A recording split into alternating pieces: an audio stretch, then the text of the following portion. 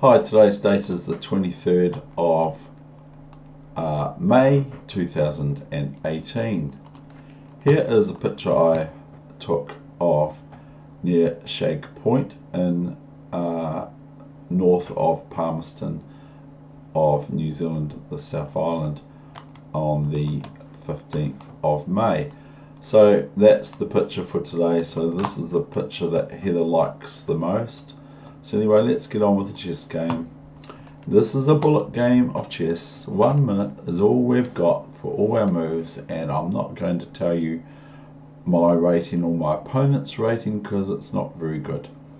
And this is New Zealand, of course, unofficially. White and black is Canada. Canada. Can I say it? Anyway, here we go.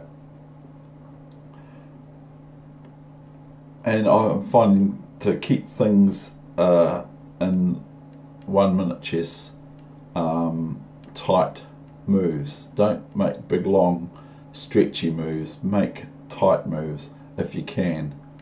And captures are hard to do because you have to grab two things, even though it's only with the mouse from the actual Android phone I've got. The smartphone and the smart TV.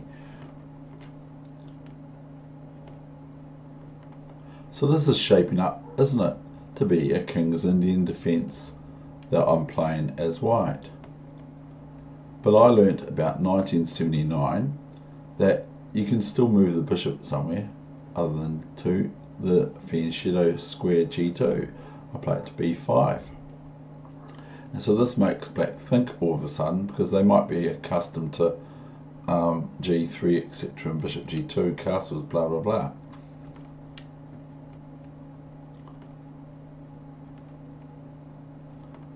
So I'm quite enjoying 1 minute chess, but I'm not very good at it. A6. Okay, just go back here. Just bishop G4. Now I just want to keep it simple. I don't want a knight lurching into D4 threat possibility, as it might just tangle me up a wee bit. So C3 to prevent same. H6, bishop C2, knight A5, knight F1, just the typical maneuver of the knight to the king side from the queen side.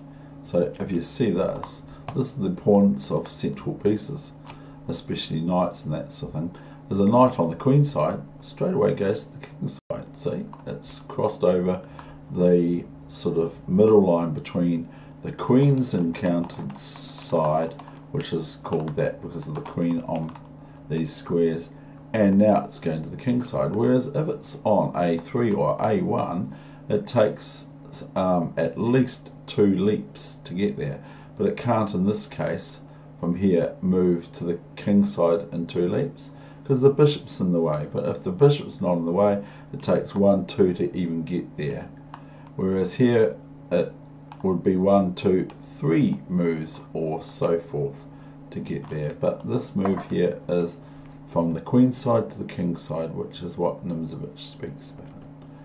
B5, H3, bishop H5, knight G3, just being a pester. Now knight H4. Can white lose a pawn here? Probably. After 94, new variation, the queen is attacking the knight, of course, and I'm not even sure without going into detail, but this would probably be my move.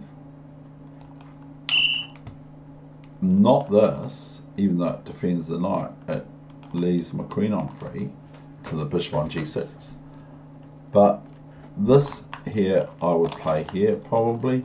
Knight takes, and now I have to take this. And so the beauty of this all is that I have this move here, and so we've still got status quo.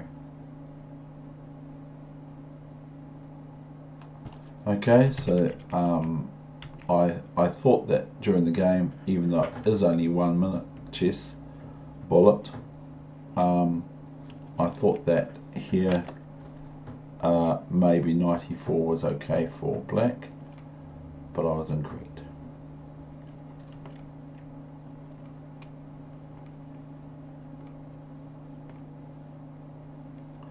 Oh, am I going to lose a pawn here? Probably.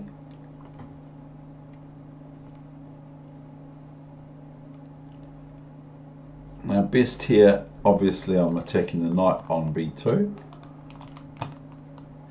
Best here would probably be this move. The only thing is, new variation, the only thing is that this attacks the knight, but this does alright for black. They actually get away with the pawn. As one would appreciate, rook takes d8 and knight e2 is check, and thereby white wins not. Black wins in exchange a rook for a knight, and both queens are swapped off. But here black played queen d3, so I took the knight on b2, of course. Why not? And so here is a mistake. So what does black miss by rook a d8? Is a wee small exercise just to see a little bit into the position, but not too much. Is rook a d1, and now the queen has no exit that's satisfactory without losing itself to a rook also. So the queen takes the rook, rook takes, bishop takes. And now I play probably the only strategical move of the whole game, king h2. Now this is just because I don't want to do anything yet, and I'm just wanting to maybe gain time or whatever, and I played bishop d5, and that was the end of the game. My opponent lost on time, I believe, and so that was the end of this encounter in this game and this session. I hope you enjoyed it. So as previously mentioned, I believe it is the 23rd of May 2018. Thank you for visiting my chess YouTube channel, and I hope you get great enjoyment out of it at least, and all sorts of other words like that from watching this on my channel, and that no matter what your strength is, it helps with your game one way or the other. Thank you very much. Bye bye. So I'll leave this on for 2 seconds. So that's the beach line, coastline of the east coast of New Zealand, South Island, north of Palmerston by about 30 kilometres, 20 kilometres.